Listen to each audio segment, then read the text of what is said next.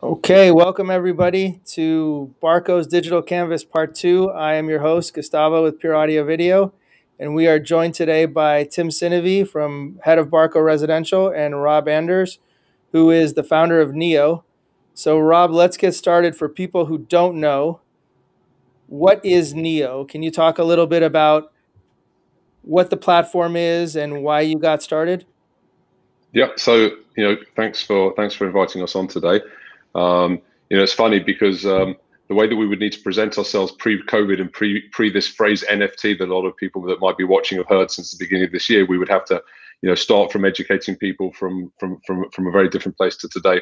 Niio is probably today the world's leading platform for digital art, which essentially means we are a platform which brings together on the one side the largest community of high quality digital artists, currently over 6,500 artists from 82 countries.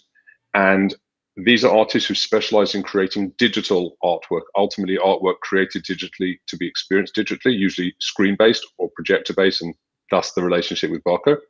And through our platform, this community is able to showcase their works to the broadest possible audience and make it very easy for consumers on the other side to discover and then experience the very highest quality digital art on their screens at home or beyond, according to different business models. So whether they want to subscribe in a kind of Spotify type model, which gives people access and an introduction to this space, or whether people actually want to loan or purchase limited edition, high quality artworks. And of course, now in the world of NFTs, that's very much hand in hand with what we have to offer. The company was founded a few years ago.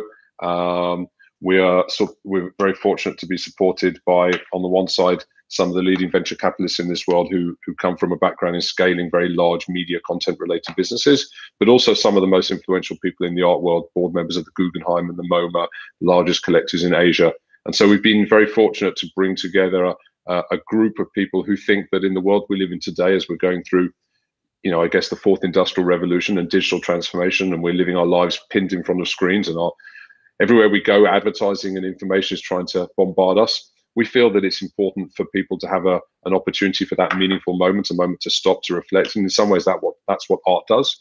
Art is obviously a space which is highly adored by some, and almost scary for others, because it was almost somewhat exclusive.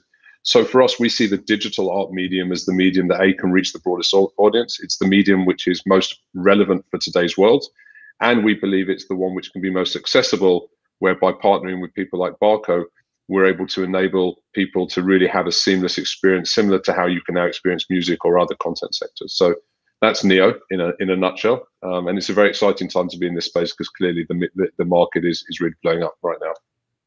Absolutely. So that, to me, what I'm hearing from you is you saw the void in the market because you wanted to, because of this digital transition, because we're living in an age of software and digital experiences, you said there's a tremendous opportunity here to expand how people experience art, to make art more accessible for more people, and to still not sacrifice quality for the art collectors, for the people who want to experience museum quality art in their homes. Is that correct? Yeah, absolutely. I think that first of all, myself and my co-founder, a guy called Oren Moshe, have been building out large, scalable, high-tech companies over the last 20 years. And when you get a little bit older and a little bit grayer, and you have kids, you look for businesses which actually have impact as well as just revenue driving. And anyway, I think that's how you get the best people, the best teams. And so, yes, there was definitely a strong purpose to try and reach the broadest possible audience. For many years already, it's become almost cliche, the notion of art for the masses. And like other content sectors, it all started with people being able to go online and buy a painting that is then shipped and delivered, a physical painting to your home.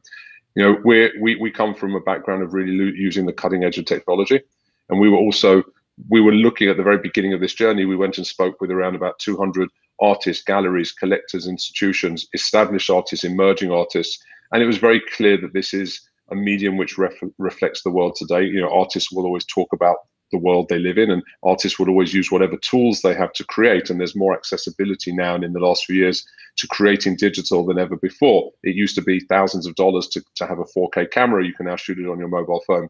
So I think the combination of that, the combination of the trends towards digital consumption, the trends towards society being comfortable to buy and subscribe to experience content, not just necessarily only having to own things.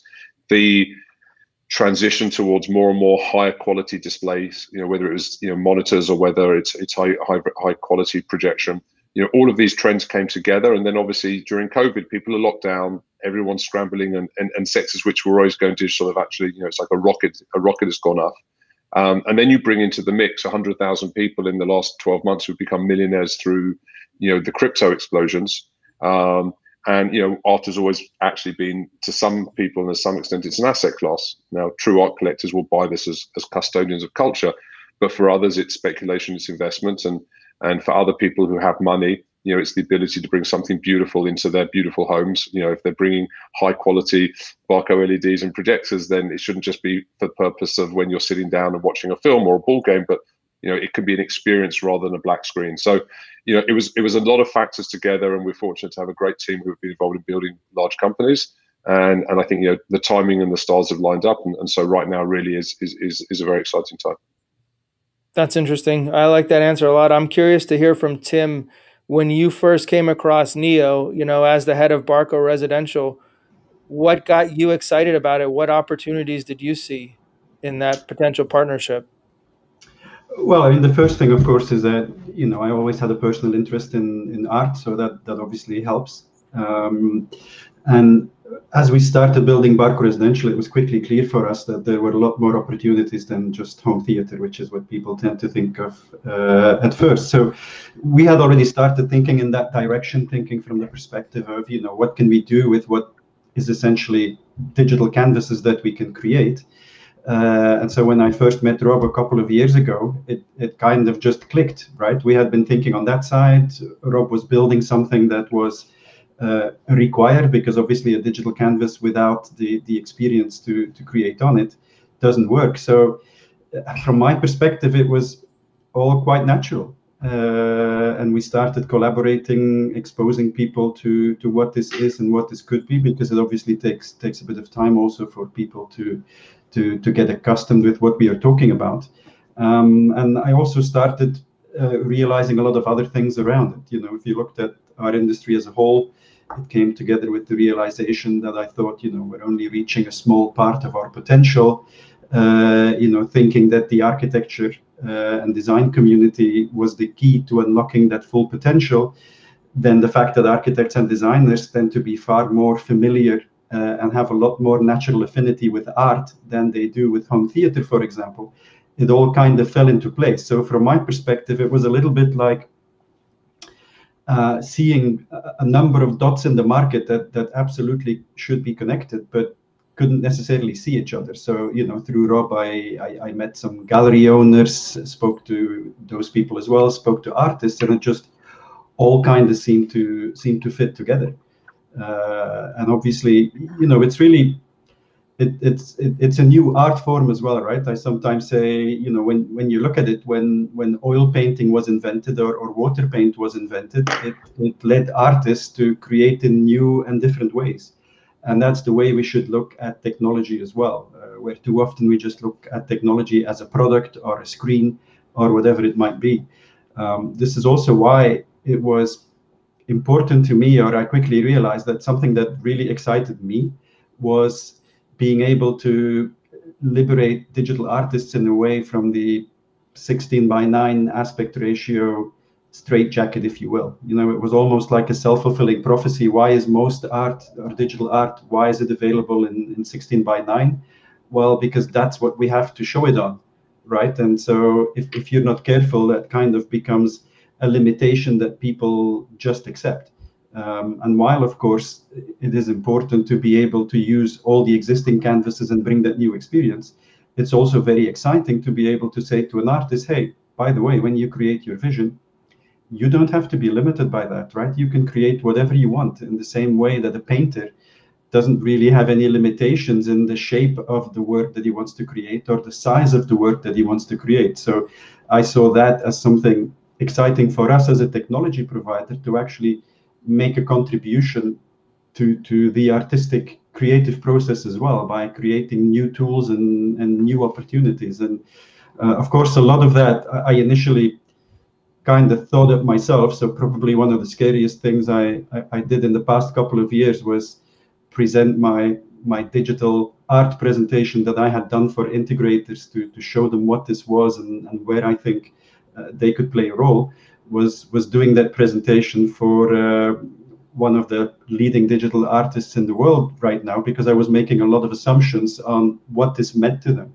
And so it was very exciting to see that it really connected with how they felt about it as well, and how all these different aspects of technology can become important in the artistic creative process as well. Even when you look at things like, we've talked about projection, there's direct view LED and things like that as well.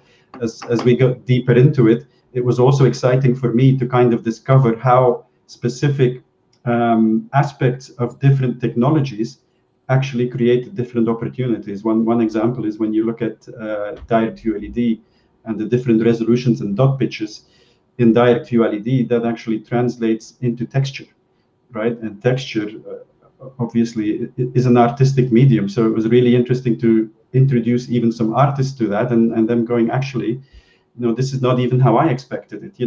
People always tend to think the higher the resolution, the better.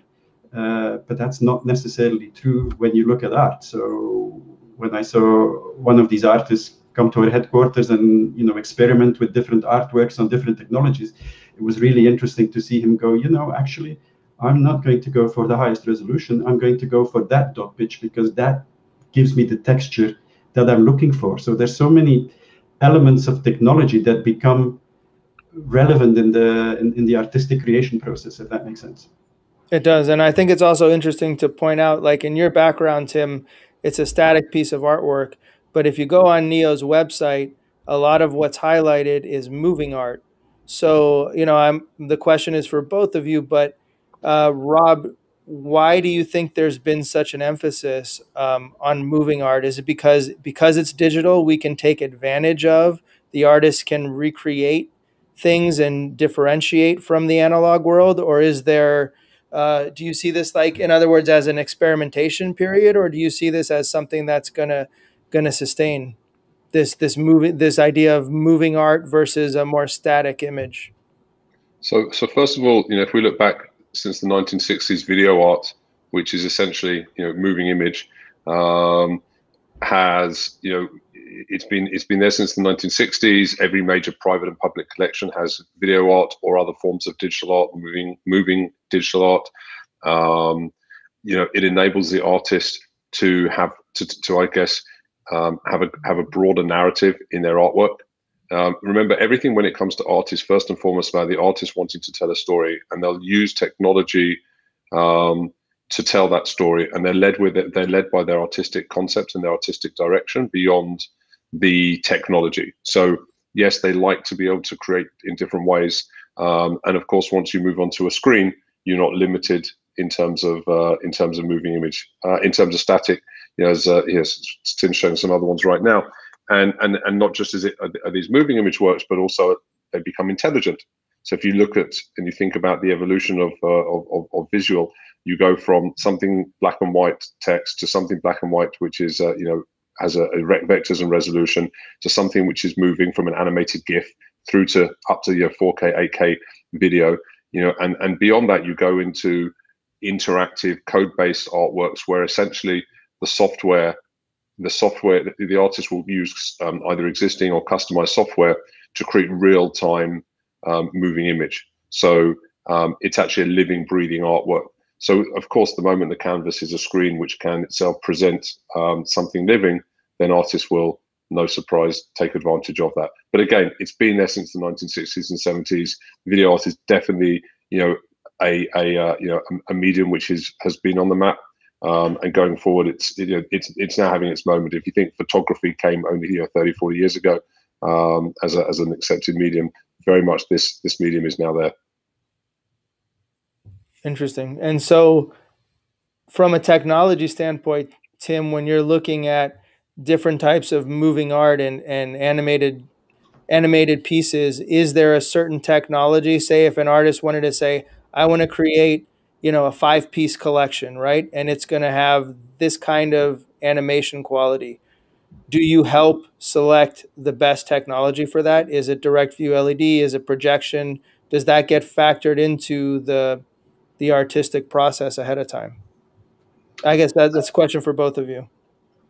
Absolutely, but of course it's also developing, right? I mean, you look at like Rob says, this is not new, right? There's artists that have been doing this for many years, and quite frankly, some of these artists have a knowledge of technology that is absolutely staggering, right? So they have been using really innovative, not only innovative technologies, but very innovative ways of using technologies. But it has been primarily in really large-scale public exhibitions, where they were doing things with buildings, for example. I remember something where I believe it was in London. Rob might remember it better than I do, but where someone was projecting like onto the tile so that it looked like people were actually underneath the square where this was taking place. So, some of these artists have amazing prowess in technology, but of course, what that then means is that it's usually only available to a level of artist and to a level of project that really has gigantic budgets. So, when you come into the home, for example, then I think that's where we can make a bigger difference by not only bringing this to more artists, but also making this available to more homes. But it's absolutely part of the creative process and should be part of the creative process in the sense that an artist should really be able to look at that and say, okay, this is what I'm trying to create. How do I use this? And I really see that as a contribution that we can make as well. So, I've been meaning to work on a white paper, for example, with a number of these artists, and also together with Niio to dive deeper into the specific aspects of direct view LED, for example. Where are its specific differences with projection? What situation can you use this in? And then, of course, there's also the architectural aspects of it, right? What's the situation? How are you using the space? That can also change it. If you look at the earlier image that I had in my background, this is in fact was also moving. It's just because it's a static background that you don't see it moving. But in this case, for example, doing it with direct view LED would have been impossible. Never mind the practical aspects and the structural aspects. But with direct view LED, for example, when the artwork was not on, you would have just had a giant black hole as the centerpiece of your home, which of course from an architectural perspective doesn't make sense. Now when the art is not active, for example, it turns back into a white wall, and actually in this specific house there's a pool outside, and when the wall is not active, then sunlight reflects off the pool onto the wall and creates kind of a natural sundial. So it's a kind of different experience. So you can't really say technology X is better or technology Y is better. It depends on how are you integrating it into the home, but most importantly, it also depends on what is the artist looking to create. Like one of the things that we did a little while ago was use direct view LED to create a small triptych of 3 square canvases. Rob probably remembers it was the artist was Ronen Sharabani, I believe, that did that. And so you can really play with that, because you could have, for example, a person moving from one part of the triptych into the other part.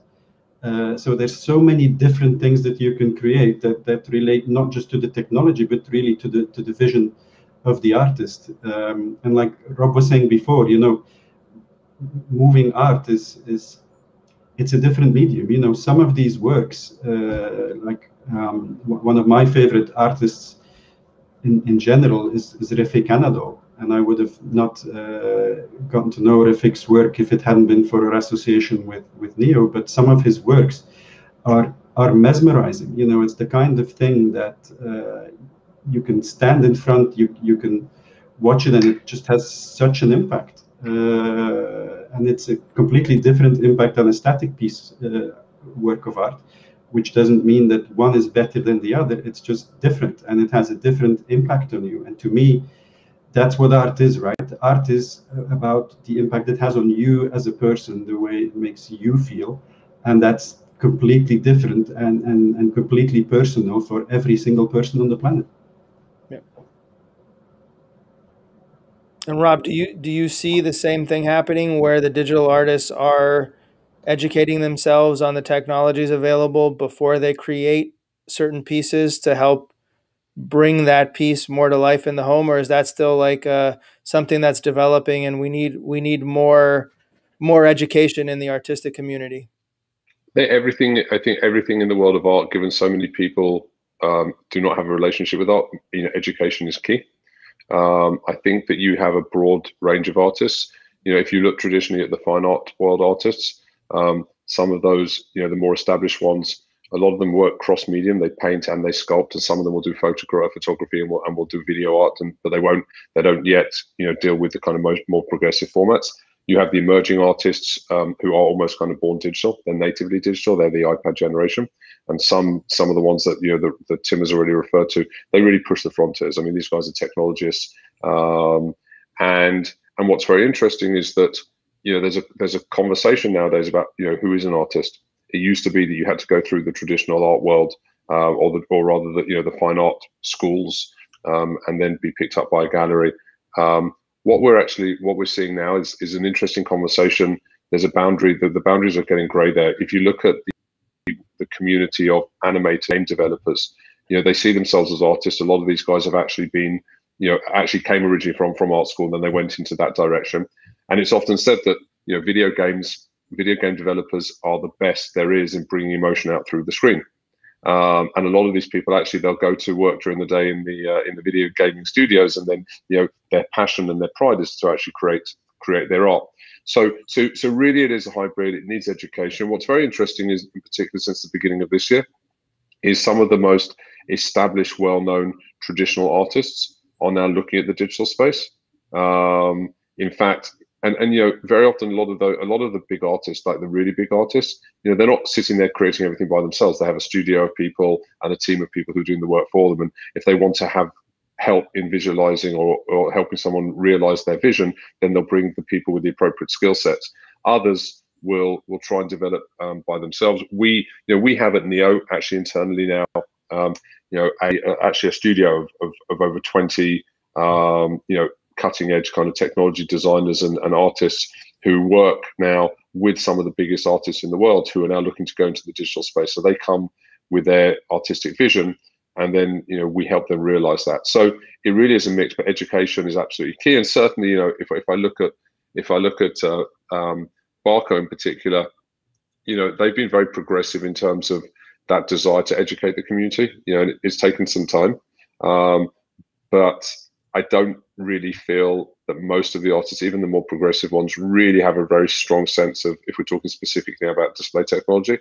And so education needs to extend from the technology capabilities, but also from the market capabilities. It all needs to come together. It has to be an ecosystem play. They have to understand, from a legal standpoint, the standards that are coming to play in terms of what you buy when you buy a piece of digital art. The artists need to know about the technology options that exist. There's a lot of commercial questions and technical questions. So it all needs to come together, and education is critical. Absolutely. So let's transition into the Niio platform in a little bit more detail, and let's get more educated on how it works. One thing that was really interesting to me is the platform is secure enough where you have a system that people can loan, subscribe, preview, right? How do you manage to do that while keeping the integrity of that person's collection? So let's look at it from the perspective of the artist. That's where we start. The artists or the galleries that specialize in this work, they're able to use the Niio platform as a set of dedicated professional tools, which start with them uploading their highest quality, uncompressed master artwork files, so up to sometimes over 1,000 gig per file.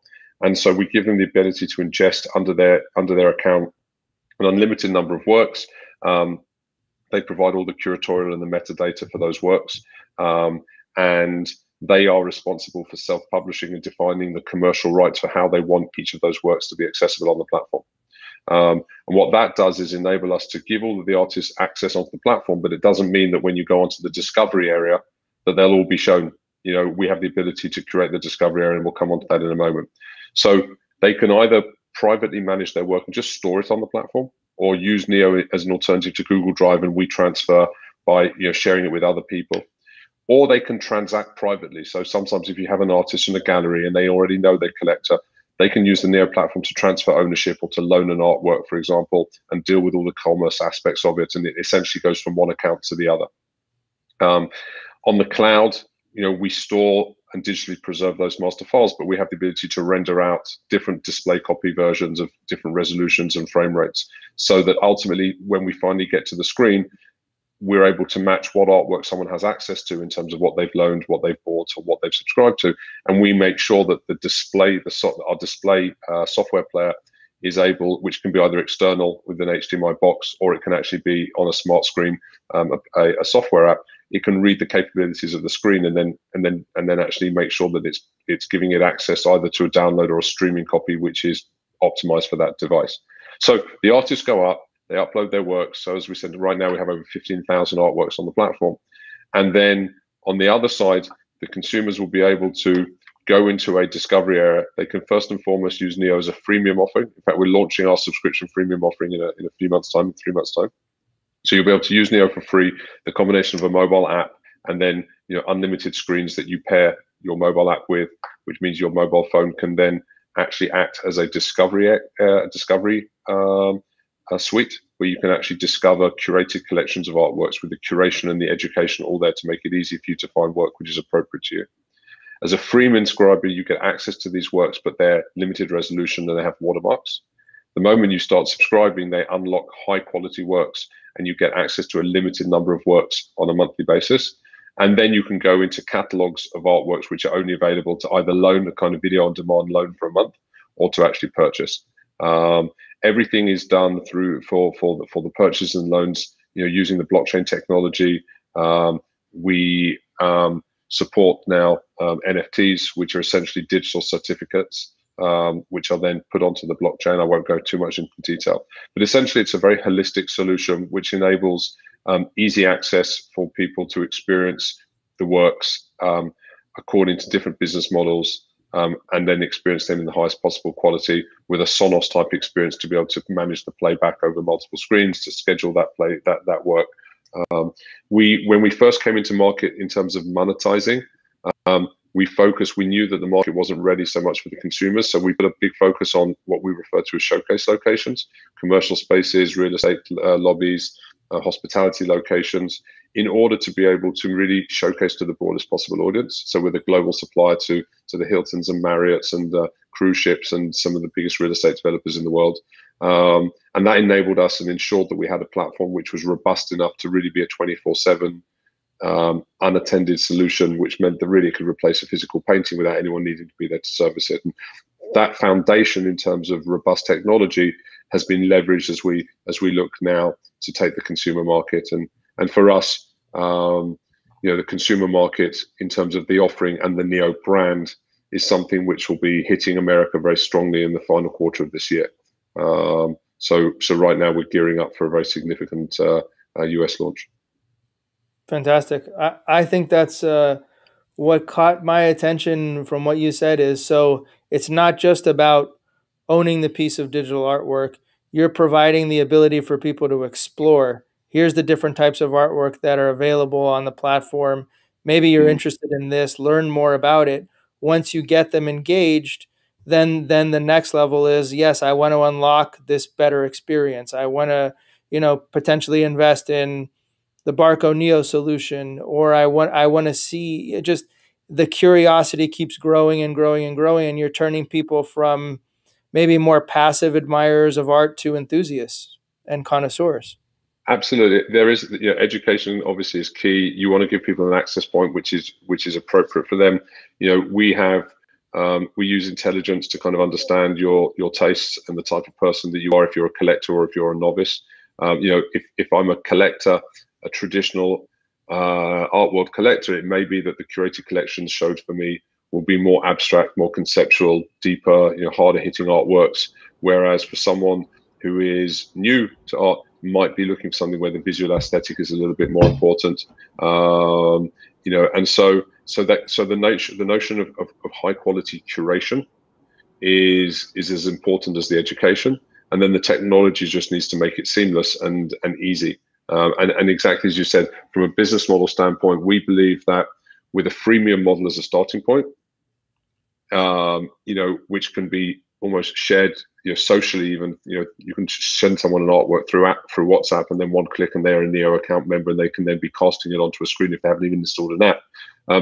All of those details of minutia have been painstakingly thought out, strategically, and then implemented technically by a very talented team over a number of years. And at the same time, one also needs to build credibility with the art, the supply side of the artists and the galleries, who see us as the credible entity to underpin this market, as opposed to someone that just wants to come in like an elephant in a china shop and break the rules, and just put a whole hogwash of artists next to each other with no thought, and not necessarily creating an artistic context. So all of these nuances needed to be brought together, and again, that's why it's so important that the people that we partner with are people that embrace that, they understand that, and they support the the emergence of the market. But I think it's fair to say that what you're seeing right now, in terms of, if you use the financial model of an S-curve, this is a market which has been bubbling over the last few years, and it's on a very high growth rate right now. Interesting. So how do you see the next, few years developing, not just for Niio, but for Niio and Barco? And I'd like Tim to answer the question second as well. Where do you see, additional synergies? How do you see things getting more well-known or more impactful in this space? So I think, Tim mentioned it earlier, Barco Residential focuses on a sector of the market which is highly influential. It's maybe a little bit more niche in terms of it being the higher echelon, but these are people that want the utmost quality, which means that, first of all, we have, from our side, we have both subscription models, which will be the $10 a month subscription model for the average homeowner, but we then have very premium ones for around about $100 a month, which give you access to blue chip art, which is much more appropriate for Barco's type of customers. And we're working on campaigns so the Barco customers will get access, when we launch for a period of time to those platforms. But not only that, it gives them access to blue chip catalogs, which either will be simply high ticket items from high end artists, which will only be appropriate for a Barco type of audience. But also, in the nature of this space, there are times when you do have artists creating works in a very unique format, which is not, as Tim said, it's not a 16:9 format. In some cases, there's even a desire, sometimes for people to have an artwork commissioned and created for them, for their home. And the architect, it becomes a much more white gloves experience. The architect and the designer and the homeowner wants an entire wall or an entire ceiling to be, a particular size, resolution, or size, and from that they determine the resolution, and from that, together we have access to the biggest community of premium artists that can be brought on to actually create custom commissioned works. And finally, and I'll draw reference to something that we're doing, a showcase we're doing together at Harrods in London. There are times when Barco are creating some unique formats as kind of standard offerings, so to speak, for the purpose of this space. So taking an LED, which is almost kind of, I guess, it kind of is a portrait. It's not 16:9. It's not 16:9. It's a unique aspect ratio and resolution, but it's something which really could be kind of a dedicated art canvas for a very exclusive audience. And and together we're already creating artworks for that particular aspect ratio. So as has always been the case in many sectors, in particular art, there is unique, exclusive, limited editions, scarcity, and customized options for a very high net worth audience.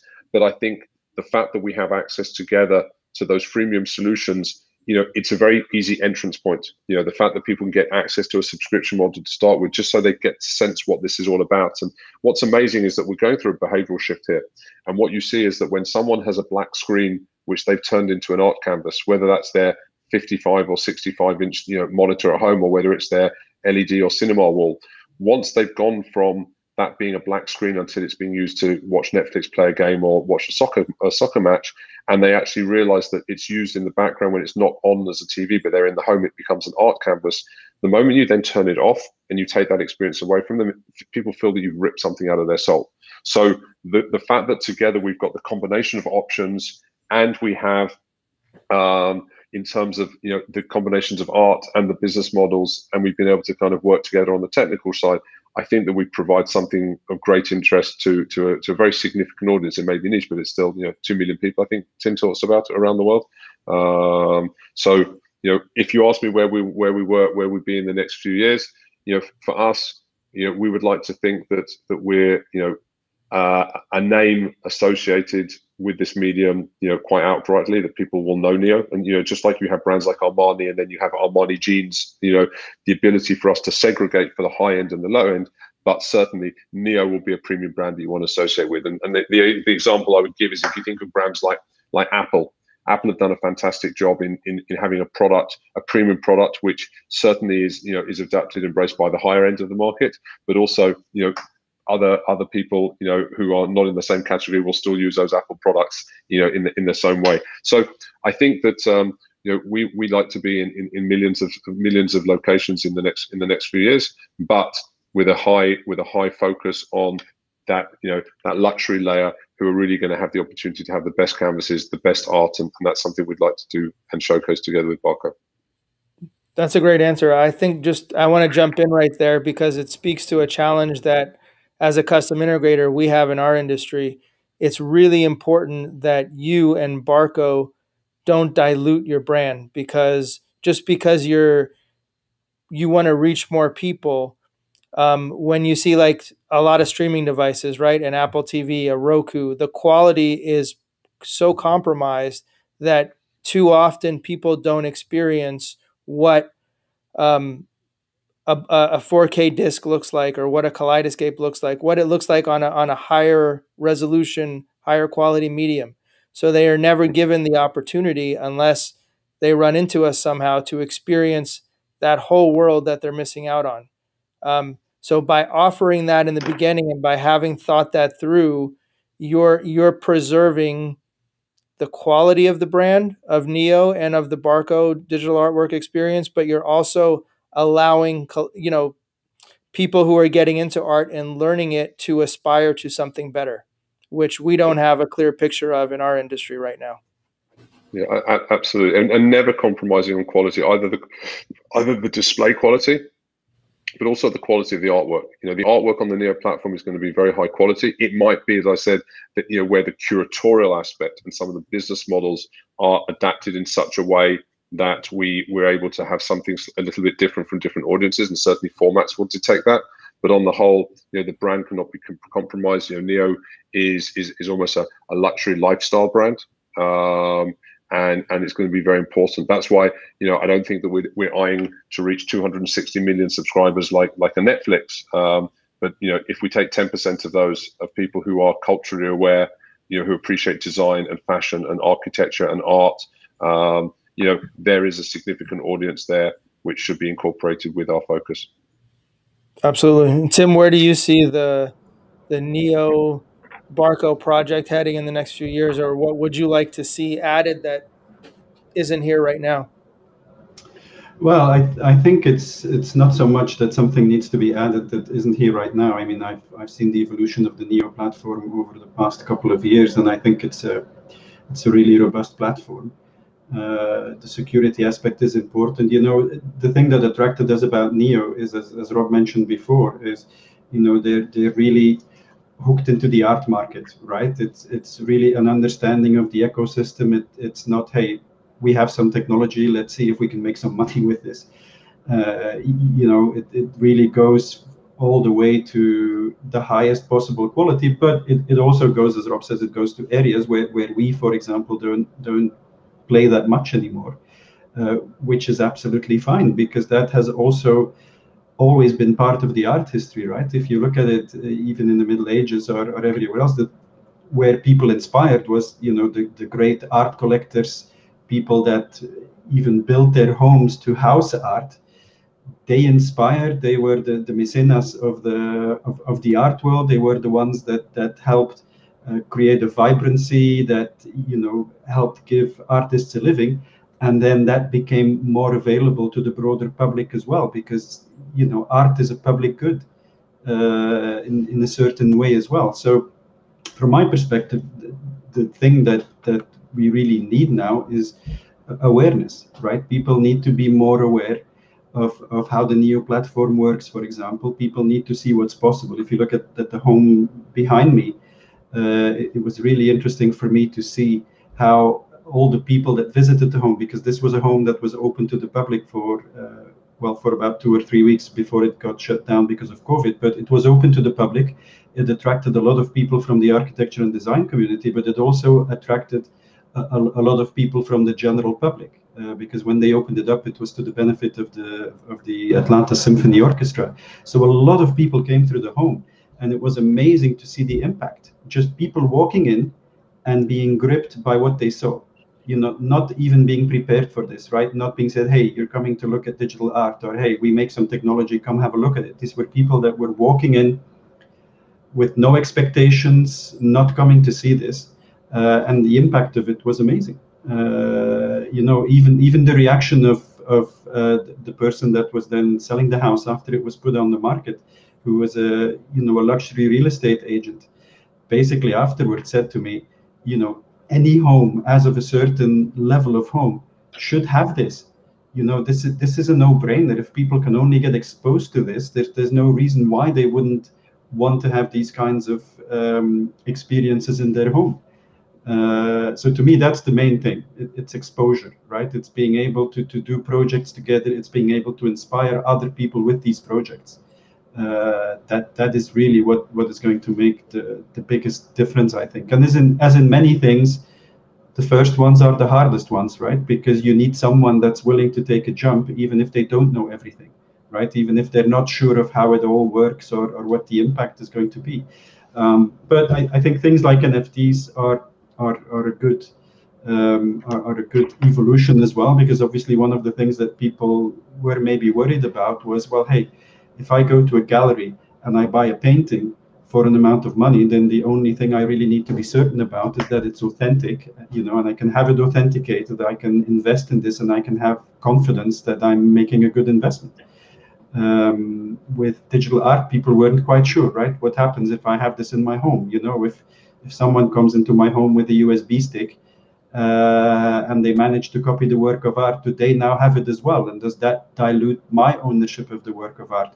So those things are getting progressively addressed. And of course, companies like Niio are the ones that are leading the charge there and are absolutely critical in making that happen. I mean, at the end of the day, if we go back 500 years, we're the guys that are making the canvas, right? We're not making the painting, and we're not making the paint.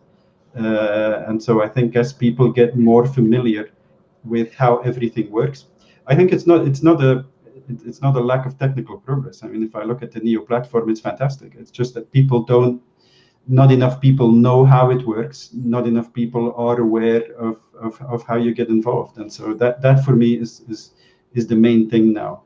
Education, and more than anything, inspiration. Great. I agree completely. So my last question as we wrap up here, for Rob and for Tim, what have I missed in this conversation that you feel would be important to talk about for at least a few minutes? So I think you've covered the main points. I think following on from what Tim said at the end, both Barco Residential, from a business standpoint, challenge me if I'm accurate here, or if I'm wrong here, Tim. Niio was a relatively early stage startup in a market which was still finding itself, and as an early stage startup, you were even with millions of dollars of funding, you're still limited in what you can do. Barco Residential is part of this huge organization, but still a relatively small group within the big picture. And part of, if you talk about educating and awareness, then there's two things you need to have. If you're involved, if the responsibility falls on your shoulders to, create a market, it's very hard and it's very slow. Okay, where we've been very fortunate is that the NFT hype and bubble, which is an offset of the crypto world, whatever the reasons, this has legitimized the concept of people being able to own and trade a digital collectible, and the primary focus there is art. And such has been the momentum and the hype that on the one side, the customers are asking questions.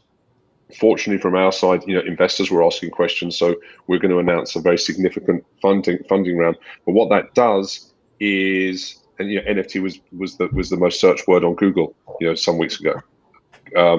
Now, from our perspective, where we're excited is when we look, for example, at the US market. For the first time, we'll be able to come out at a time when the market is hot.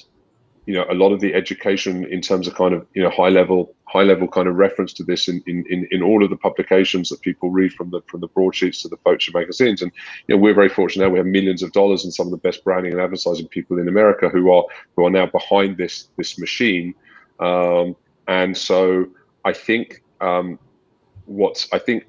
last thing that I would say is that in any business you need to have a clear purpose, you need to have a clear vision. And what for us has been exciting working with the guys at Barco is that from the beginning from the early days of when there was a clear vision and we were focused on getting there, you need to be resilient and keep going. And I think that this is the time now where, as I said earlier, whether you call it karma or whether you just call it the evolution that we all knew was happening and it's just taken off. I think that the conversation here, and we can record this and put a date in our diary for this time next year, I think what you're going to see over the next 12 months, where the hype is going to subside, but what's going to be left with is probably a few players, is always the case when there's a good market, coming out and suddenly being able to promote and campaign in a totally different level to how it's ever been done before. And the fact that we've had time to prepare it, to shape the story, to work on the technology, to have people who buy into this already, to have the influencers, the pioneers, the early adopters, it's just about now, executing this out, and enjoying the ride and enjoying the momentum, because we're moving to critical mass. And so, I'm just excited. Just want to, thank Tim for his support and the partnership along the way. And I think that collaboration in any industry now is key to success. And we look forward to continuing ours together with Tim and the guys at Barco.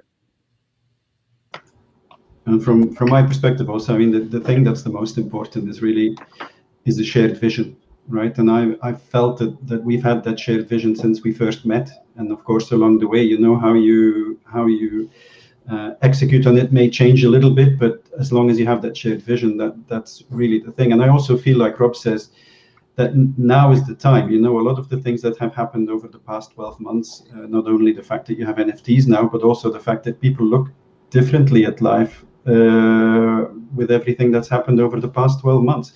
So I would say maybe the final thing that I would say is, if you're an integrator, now is really the time to get involved, right? I fully agree with Rob that the things that we have been working towards over the past couple of years, now is the time when a lot of those things are going to start to happen. So as an integrator that has this kind of audience, you need to get involved now. But I would also say to the architects and designers, familiarize yourself with what we're talking about here, because it has so many opportunities also from a design perspective. And whenever we've done things like you see behind me and some of the earlier images that you saw, for an architect and a designer, it's not only very exciting, but it's also something where it makes a difference to your work. It makes a difference to what you can create, and you want to be part of the vanguard there, right? You want to be part of. You don't want to be a follower, especially in architecture and design. You want to be a leader. So I would say now is the time to get involved, familiarize yourself, and obviously myself and Rob, I'm sure would be more than happy to help educate people and point them in the right direction. But I'm very excited. I believe, like Rob, a lot of the things that we've been working towards over the past couple of years, I think a lot of progress is going to be made in the next 12 months. Fantastic. Well, thank you both for being here and for this excellent conversation. I look forward to having some exciting future projects with you and helping to spread the word. Fantastic. Thanks, guys. Be well. Be well. Bye bye.